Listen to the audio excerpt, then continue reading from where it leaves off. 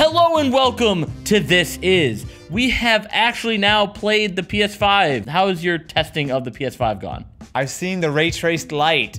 I will never be the same again. No, look, the PS5, as I adjust the controller to its proper location, is a very clear step forward over the last generation, right? I've said this many times. The PS4 and the Xbox One were weak. They were puny. They weren't ready for the power of next generation. Look, they were just not aggressive consoles, right? They had slow laptop hard drives, they had terrible CPUs, they had okay graphics, but like they were way too conservative and it kept gaming sort of held back for the last 6-7 years.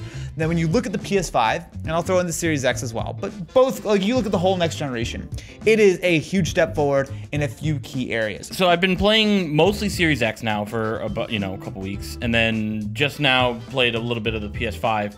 And it's weird where you see like the huge improvements, and it's always in the things that you think don't matter. But where I've been disappointed with both consoles, the like character models have not been great. Launch games are always rough, right? You look at like that first like Xbox 360 and PS3 games. I mean, they were nothing like GTA 5, which came after them. Right. This time around, I think the emphasis is on something different because, put simply, graphics kind of sort of, they don't plateau, but like once you have something which is incredibly detailed, if you add double the detail, it's still really detailed. Yeah, it's logarithmic, it's not linear. Absolutely. So it's in the little things that you really notice. Things like load times, which are, I wouldn't say instant, but instead of 30 seconds, minute and a half, you're talking about 2 seconds, 5 seconds, 7 seconds. Load times have not even been like a blip on my radar. I gotta train myself to be back in the game immediately after I die.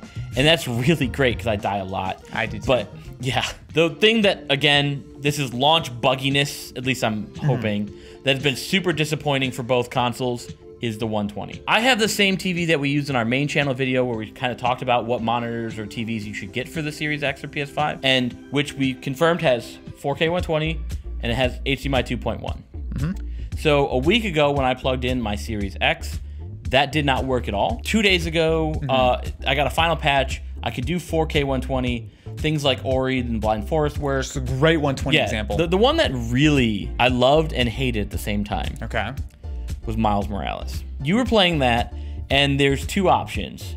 Performance, which it looked... Fidelity, yes. It looked great. Yep. However, 30 FPS.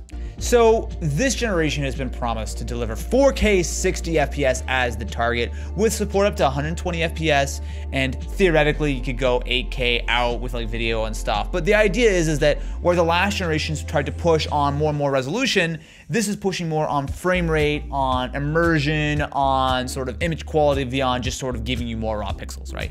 The right call, absolutely. We don't need 8K gaming. But if you're a developer, you can do whatever you want, essentially. I mean, if you try to ship a game at 480p, you might get a weird call from Sony saying, hey, don't do that. But I mean, generally speaking, you can do whatever you want. And there's nothing stopping them from shipping 30 FPS games still. And in fact, I would say some games are okay at 30 FPS. I would agree. Not all though. Spider-Man should be 60. This is my problem, is it's Insomniac, which is first party. Yep. This is a flagship title for the next-gen console, and it's Spider-Man, arguably one of the most fast-paced superhero games that's ever been made.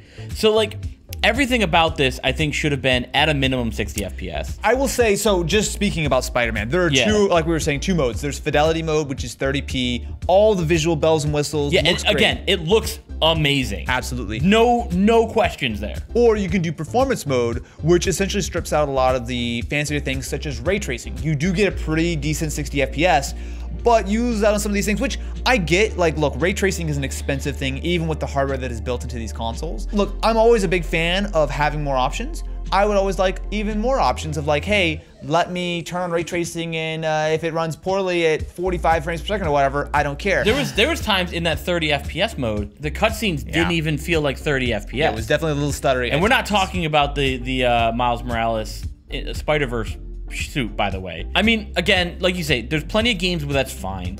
I just think if this is supposed to be the game that sells your console, they should have put in the the investment, whether it's a cost investment, whether it's a time investment, to make that one be at least capped at, or at least locked at 60. I'll say most all of the next-gen games across Xbox and PlayStation generally do a good job of at least having a couple of modes, performance and quality, but I always want more. You clearly always want more. I mean, the closer you get to a PC-like experience, not necessarily having 100 options, like I get that that's not feasible, but giving you a good sense of what these options do versus just trying to A/B test and figure it out, especially because so many people have different types of TVs. Like, it gets complicated. So let's talk about the controllers. In another video, you had mentioned that the DualSense controller is actually probably the biggest leap for the PS5. My thoughts had flipped on this pretty hard from when I first saw it. When I first saw it, I'm like, this is a glossy mess. I didn't like it. Feeling in my hand, I do like it. There's one feature I love, and then one feature I think is super not great on Okay, go ahead.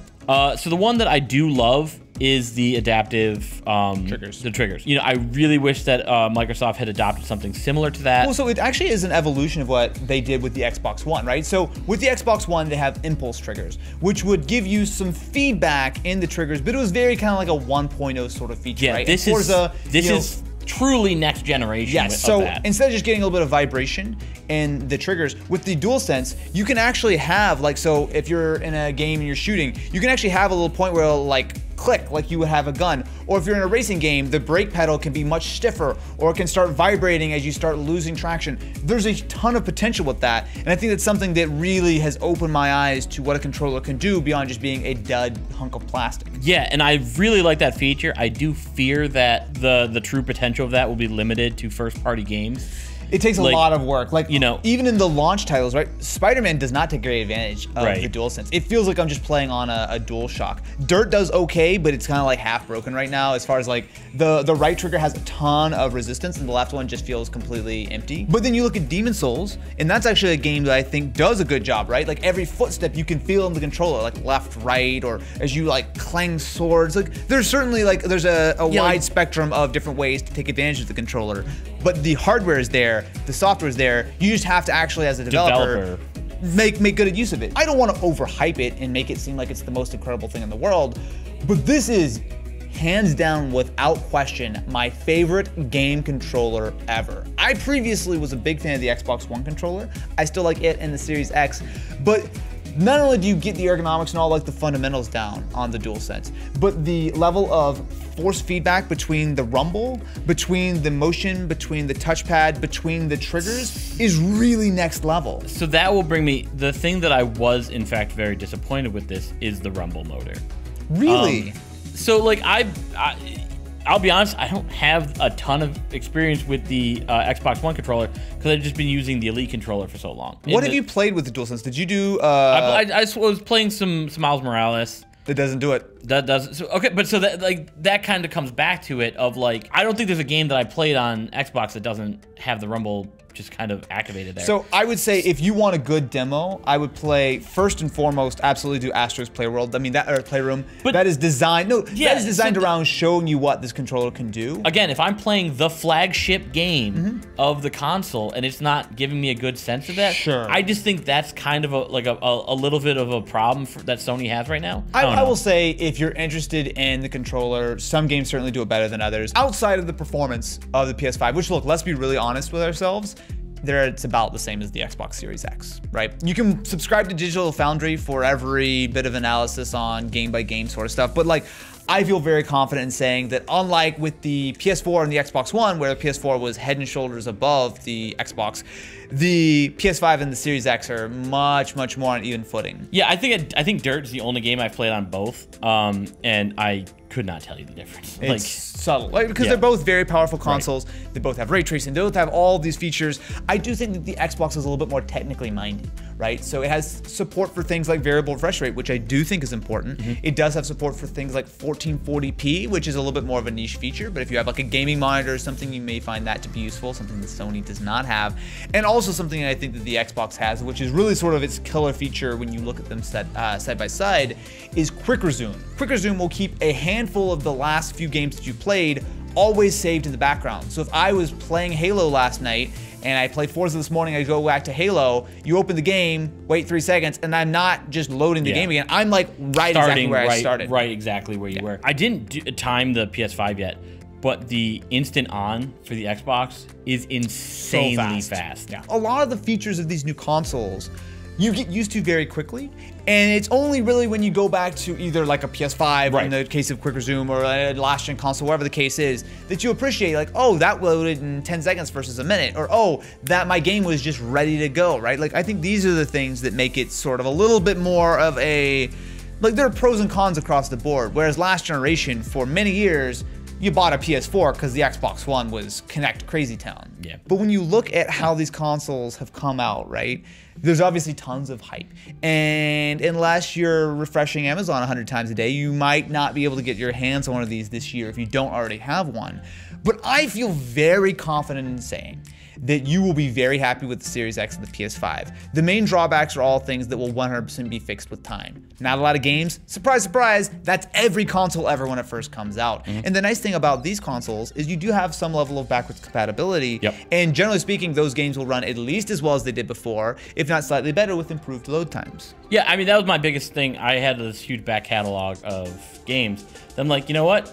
Every time I died in this one, it takes a minute and a half to load. Yeah. I'm not gonna play that. Now I'm gonna play it on my next gen console, and it's gonna take 3 seconds. Absolutely. So, I've waited to play Last of Us Part 2 until the PS5 came out just because I was hoping that we'd get some patch. I don't think it did. But regardless, whatever, I am ready to dive into the PS5 and play a lot of these games that are not necessarily brand new, although of course there are brand new games, but I'm amped to spend time with these new consoles because, I mean, look, if I'm being really honest with you, I've spent the last 9 months being in Rumor Town, in Spec Town, in all kinds of towns that are great to make videos on, but I haven't actually spent a lot of time playing games, right? I'm ready to go actually take off my analytical hat, stop recording my gameplay and writing notes. I just want to play some games, man. Thank you very much for watching. Make sure to subscribe and ring-a-ding that notification bell. Otherwise, if you don't, Matt's shiny head will haunt you in your dreams. That's all.